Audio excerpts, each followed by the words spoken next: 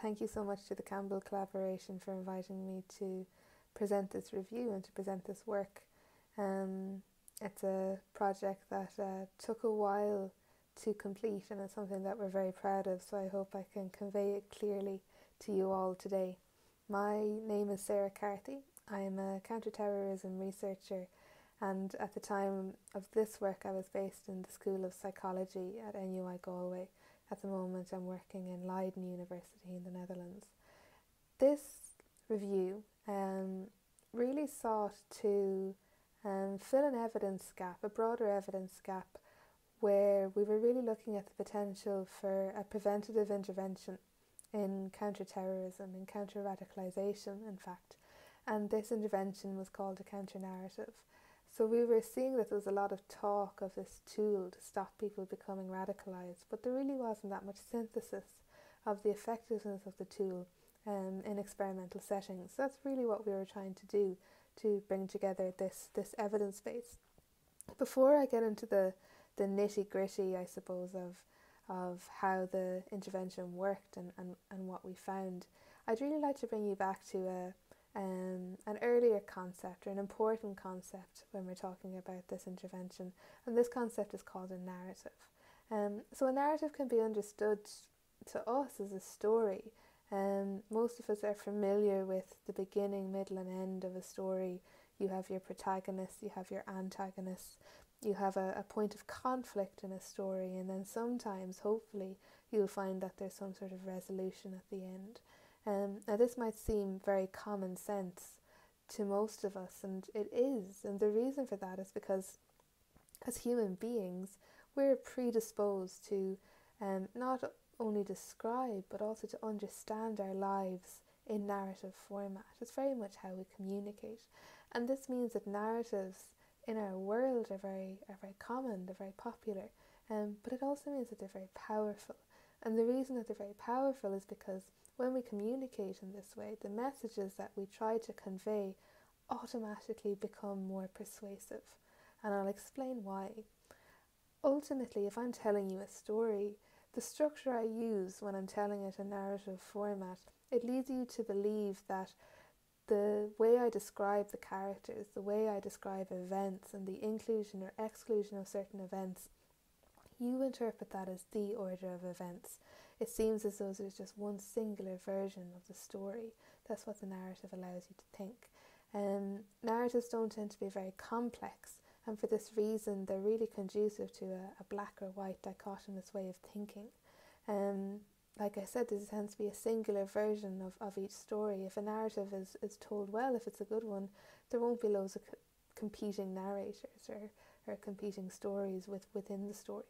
And then finally, a good narrative, at the end of it, you'll have this resolution where you have some sort of a take-home message, like an eye for an eye or something like that. And that leads you to believe that everything that you've heard before this point makes sense. And this isn't just something that we see in terrorism. We see it, for example, in health promotion. This lady is not telling you to quit smoking, but what she is doing is she's telling you her story of smoking and the effect it had on her health. And then you're left to ponder what maybe you should do. And that ultimately makes it quite a persuasive message.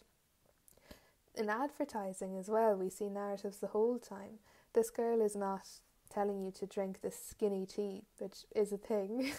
But what she's telling you is that she drank this tea for 28 days and she looks like that. And that's going to be quite a persuasive message for somebody, especially if you're quite impressionable. And then finally, where we really see a lot on narratives is in terrorism, and particularly in propaganda. The Turner Diaries, for example, is a story about a regular Joe Soap, this guy called Earl Turner. He's going about his life, he's quite naive to the way the world works, and suddenly he has this awakening. He starts to learn that the government, the federal government, is out to get him, and there's a conspiracy, and he needs to rise up and he needs to defend his right to have a gun, his people and all that kind of thing. And ultimately this book, what it does is it justifies terrorist violence. But you don't think that that's what's happening, you're just reading a story. But because of the mechanics of narrative persuasion, this is a really effective way of radicalising people. So this is the setting where we were trying to to synthesize the evidence on ways to stop radicalisation. We know how people become radicalised, but what happens if we try to counter these narratives, these terrorist narratives? So this is where the review was trying to go. The objective of the review was to provide a synthesis of the effectiveness of counter narratives. So if we have these narratives that are encouraging people to dehumanize members of an outgroup, to think that the government is conspiratorial, to have all these thoughts that can lead to terrorism, how effective is an attempt to counter it? If we introduce something before an individual gets exposed to a terrorist narrative, is it going to reduce their likelihood of violent radicalisation into terrorism? And we were looking at the effects of these sorts of interventions on primary outcomes, so violent radicalisation, or risk factors for violent radicalisation. And we'll talk about them in a second. So overall, a huge challenge with this review was to really conceptualise what we were trying to find. What is a counter-narrative? So what we said was we considered it any strategy, policy or intervention which implemented techniques to counter an existing or dominant narrative. There had to be something it was countering, with the intention of reducing propensity towards violent extremism. If a study didn't show evidence of a dominant narrative, so something to be countered, we didn't include it in the review. And if the study didn't measure outcomes related to violent extremism, so violent radicalisation related outcomes, we didn't include it. So unfortunately, there was a lot of studies that did test the effects of counter-narratives, but they measured things like comments, bounce and exit rates, likes, shares, these sorts of things, and these aren't actually empirically supported outcomes related to radicalisation or violent extremism, so they would have been excluded. The review took place over 2 time points, so there was actually 2 searches. The first search took place in 2015, and to be honest, we were a little bit disappointed by it because there was only 8 studies, which is, to be expected, I suppose, in terrorism. It's a new emerging area, but it wasn't really enough to really synthesize effect sizes or do the kind of meta-analysis that we wanted to do.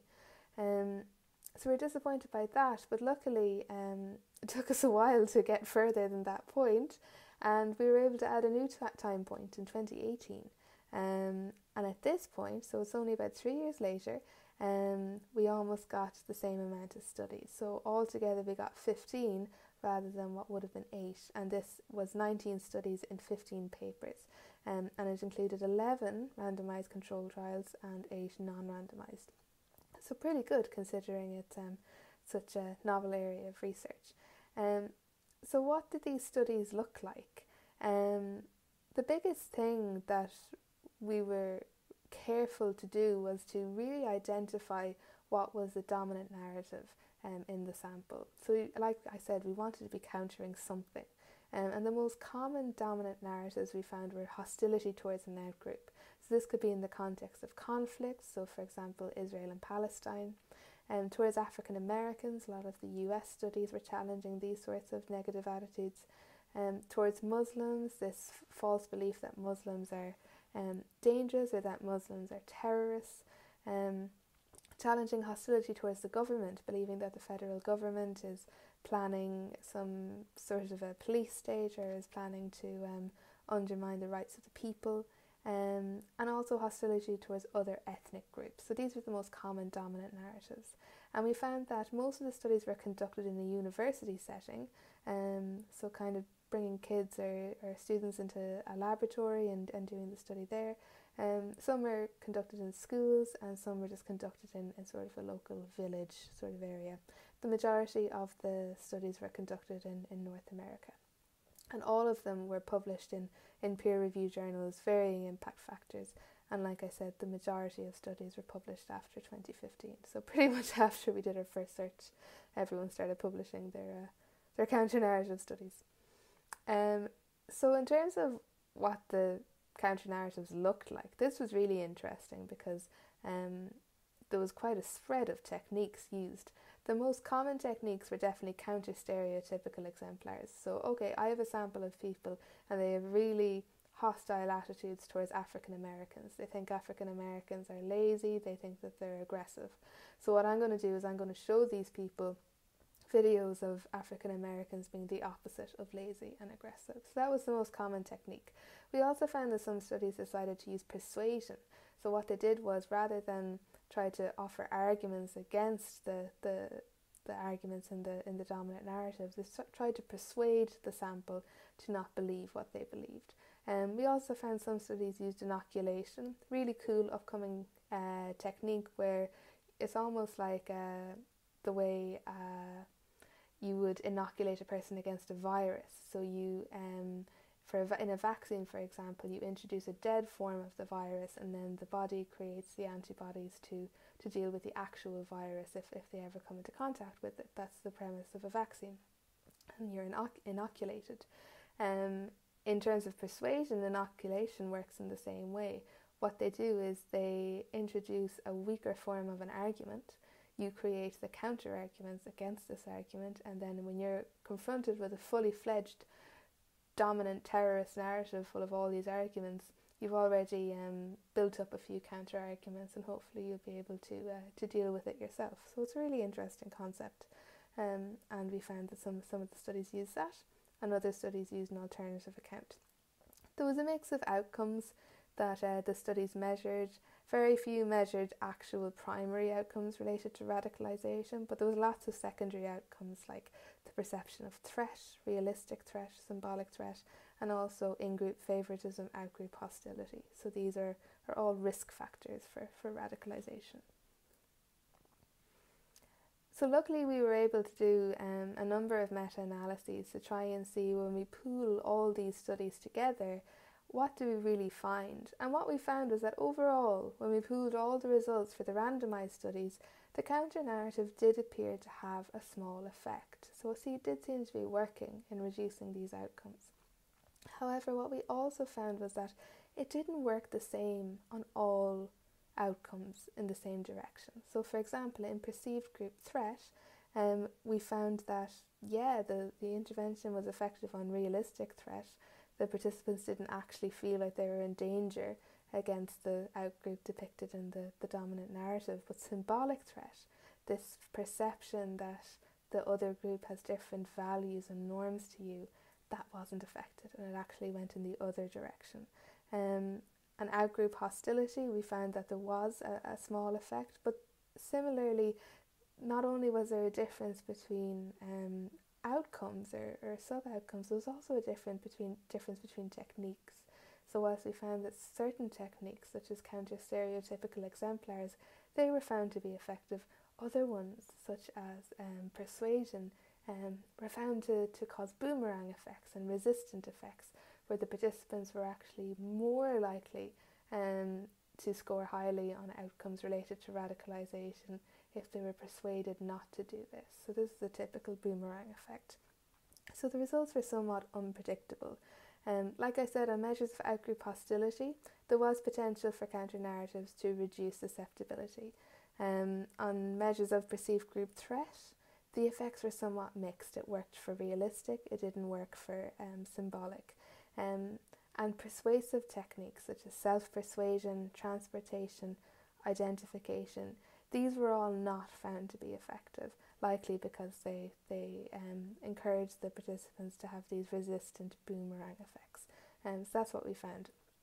The best techniques and the most promising we saw were really the inoculation. So this viral, this almost like trying to tackle a virus, the virus of dominant narratives, by empowering the individuals to counter the dominant narrative themselves. We really found that this was probably the most effective way, most effective technique to embed into a counter narrative. So overall, there was a lot of different findings. There was a lot of surprises as well. But I suppose what we found was that this is an area that could be synthesized, and this was an intervention that showed an awful lot of promise. Obviously, like most of these things, it would be better if we had more studies, and that will show us more clearly what these patterns are.